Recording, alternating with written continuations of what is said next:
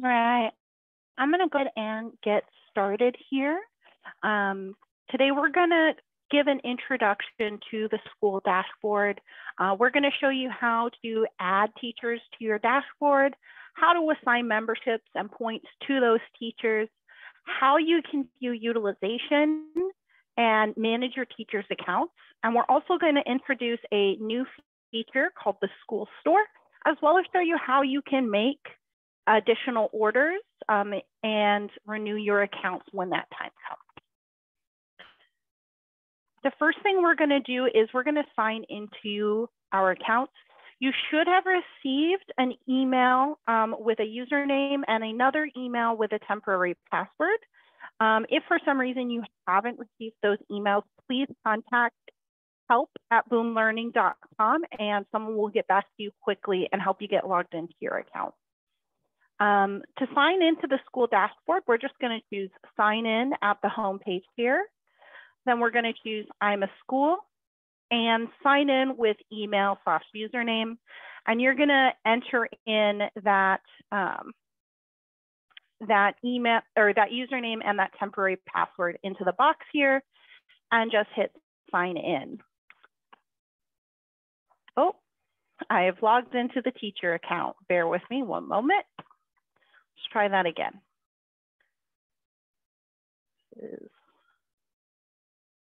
This one, Boom Demo School is my username and then the password there.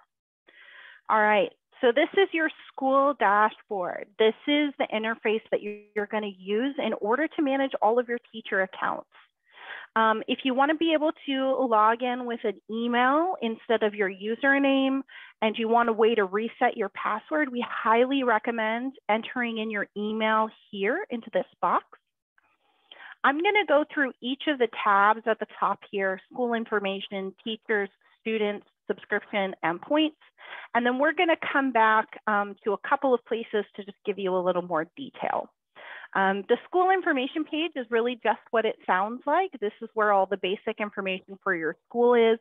Any field that does have that little pencil icon, you can edit.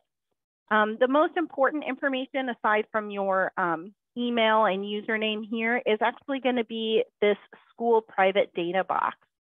In here, it will tell you how many points you have that are not currently assigned to teachers, how many memberships you have available, that's this Boom Plus seats, and what your current expiration date is. Down here, you can also add additional emails for other contacts.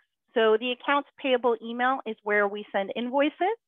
And the school manager email is great if you want to authorize a second individual or a secondary contact for your account. Over here on the teachers tab, this is where the magic happens. This is where you're going to be able to add teachers, assign points, assign memberships, and get your teachers the tools that they need to get started with Boom. There's a lot of information here, but we're just going to go over the basics. So you can see on this little blue chart here, we've got the email for the teacher. There's a nickname, which you can set or the teacher can set. And there's a username here. The username can be used to log in as the teacher, as well as the email. User ID, you can think of kind of like an account number. It's a unique identifier for that teacher account. You can also see their last login, how many decks they've purchased, and their current expiration date. And then over here on the other side where it says points, you can see how many points they currently have in their account. Most of you probably won't have anything in this chart yet since you have brand new accounts. So let me show you how you're going to add teachers. There's two possible scenarios here. The first one is that you're adding a brand new teacher who has never had a Boom account before with the email that you're using, or you could be inviting a teacher who already has a Boom account to join your school. And they look slightly different. So I'm going to show you how that works. You can hit, in order to add new teachers, you're just going to hit this plus new teachers button, and you'll see this little pop-up show up. You can copy and paste a list of emails in here if you want to add all of your teachers at once. as long as you put them on separate lines or separate them by commas. I'm only going to add 2 today. I'm going to add this teacher, which has a Boom account, I know, and then I'm going to add another teacher who doesn't have a Boom account. And once I've entered in the teachers that I want to invite, I'm just going to hit import teachers. And you'll see here on the summary page, they look different depending on the scenario. So since this email already has an account associated with it, it shows that it was invited. Since this account was brand new, never existed before, it was created. You'll also see that Demo Teacher 95, who we just created, shows up immediately in this chart, whereas the other email that I invited doesn't. You'll see they're up here, and it'll say waiting for replies from, and these are teachers you've invited but haven't accepted the invitation yet. The invitation is sort of 2 parts. So they will get an email notification letting them know that an invitation has been sent and kind of outlining the terms. And then the next time they log into their Boom account, they will also see a pop-up notification prompting them to accept or reject the invite.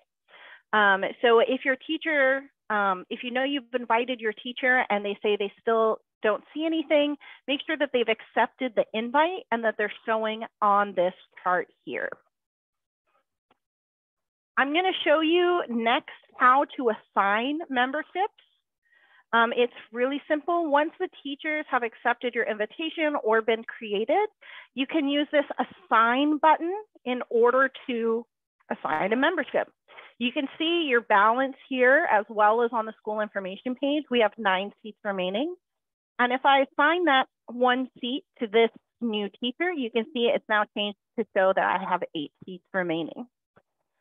Once my other 2 teachers accept, I will be able to actually assign memberships to them as well. Even if they do have an existing membership, you should be able to override it in most cases. If you do encounter an error, please reach out to us and we'll be happy to help.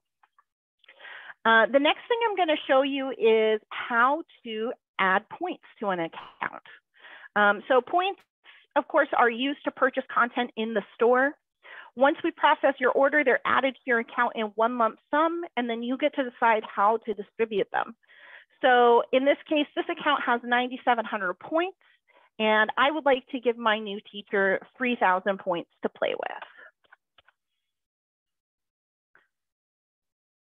And you can see I just clicked this add remove points button. I entered the amount I wanted in the box here and hit OK, and it added those points to the account. Now, if I made a mistake, for instance, and I really only wanted to give this teacher 2,000 points, I can actually use this same button to remove points as well. So if I just put a negative and then enter in the amount, so I just put a minus sign and then 1,000, so I can put in negative 1,000 points, it'll actually remove those points from the teacher's account and add them back to my balance. All right, so this teacher is now all set up and ready to go. They will have gotten an email giving them instructions on how to claim their account, their membership is set up, and their points are set up. So this teacher will be able to get access to all of the great tools we have. I'm going to take you back to the next tab is for students. So this will show you all of the students that have been created or imported by teachers on your account. Similar to the chart on the teachers tab, you'll see the student nickname and email as well as their username. And they also have a student ID, which is just, it's very similar to a user ID. It's a unique identifier for their account. You'll also notice that it lists the teacher ID. So this is very helpful when you're trying to figure out which student belongs to which teacher. So for instance, we can see this, this teacher here, we can actually copy this ID, has this student Arya. Let's see who imported this teacher. We can use the search bar here and we can search that user ID, and it shows me that this teacher is the teacher that imported this first student here because the user IDs match. So that's just a little handy thing you can do. You can also view the last time that the student actually logged into the account. Keep in mind, though, there are ways to assign Boom cards that don't require students to log in. So if you don't see a login history here, you might want to inquire with your teachers into how they're using Boom, because they may be using them in small group activities or assigning them as practice activities without grading. So if you're concerned about usage for students, you might want to check in with the individual teacher. Over here, we have the subscription tab. This is very simple. Again, it's just going to summarize your points balance, your expiration dates, how many seats you have. It's also going to show you how many students you have and your current student limit. Down below here, below this line here, under the Request New Estimate button, it will also show you any previous purchases you've made via our estimate builder. Here's where you'll be able to actually request additional quotes. So if you run out of points or you need to add additional students or teachers, you can do so by logging into your account and just hitting this Request New Estimate button. That will take you into the estimate builder and walk you through the process of getting that taken care of. The last tab we're going to take a look at is points. So points shows us a record of every point that was added or distributed to a teacher. So if we look here, we can see the 2 transactions that we just completed. So we can see that for Demo Teacher 95, I originally gave them 3,000 points. Now it shows as a negative balance because it's coming out of the balance of the school. So you can think of it kind of like a bank account. If you send somebody $20, it's going to show as a negative $20 on your account. This works the same way. So this means that I added 3,000 points to that teacher account. And then you see a positive transaction here when I removed the extra 1,000 points from that teacher account. I do want to hop back to the Teachers tab real quick and talk a little bit about usage. So just like on the Students tab, the Teachers tab, you can also view usage. You can see when their last login was. If this column under last login is blank, that means that they haven't yet logged in. So you might want to touch base with them. There's also a couple of other admin functions on this page that I wanted to show you.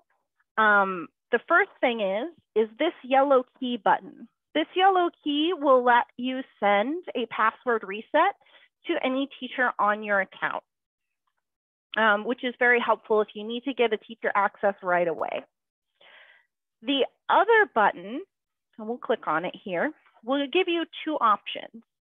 So we have reassign and we have edit, and they're very similar, but they do slightly different things. So edit just lets you change some of the existing information on a teacher account. You hit the edit button, it'll show you that you can enter in a username for that teacher, you can change or overwrite the email, and you can add a nickname to that teacher. So for instance, if I realize that the user I meant to invite was actually under Demo Teacher 96, here's where I could change that without affecting any of the rest of the account. I should note also that you do need to enter in a username in order to save your changes. So let's take that example. So I'm just going to edit this email to be Demo Teacher 96 instead of Demo Teacher 95. And I'm going to change the username to be also Demo Teacher 96. And then I'm going to hit save. And we can see that that change is immediately reflected here on the teacher's chart. Now, what about reassign? So sometimes if a teacher leaves or is having a long-term substitute, they may want to completely reassign that account to the teacher who's going to be taking over. What reassign does is it takes any existing personal information off of the account, such as the teacher name, teacher address, or any other information that they've chosen to provide in their settings, and it removes that and resets it as though it's a brand new teacher account.